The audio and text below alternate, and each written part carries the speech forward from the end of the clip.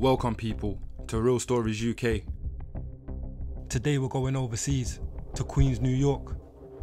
This is a story about Jermaine Dixon, a Queens man who was assassinated by a Jewish dress hitman.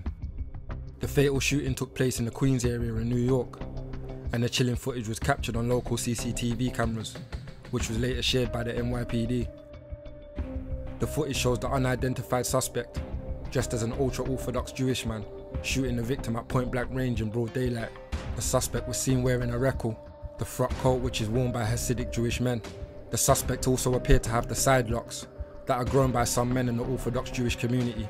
In the footage shared by the NYPD, the shooter can be seen pretending to fix his car with the hood up before running up to his victim, shooting him in the head multiple times and escaping in his white Nissan.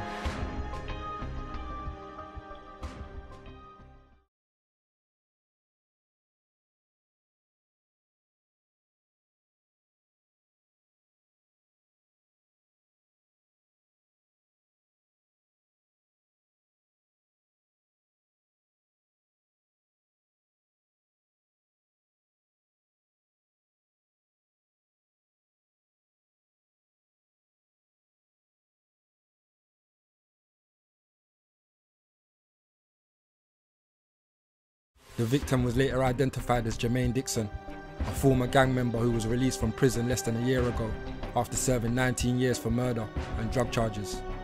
It is reported that Dixon was a reformed gangster who pursued a bachelor's degree in business while in jail and filed for compassionate release.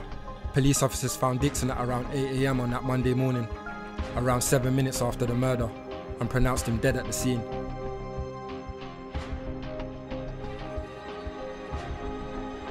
NYPD detectives are investigating the possibility that the shooter targeted Dixon because he believed he was cooperating with the government as an informant against his co-defendants. It is reported that in the lead up to his death, Dixon appeared to be paranoid and would look around him whenever he left his home, as if he knew someone was after him. No arrests have been made, and the NYPD told the Mail Online the shooter was described as a dark-skinned man, last seen wearing all black and a mask. The investigation is currently ongoing.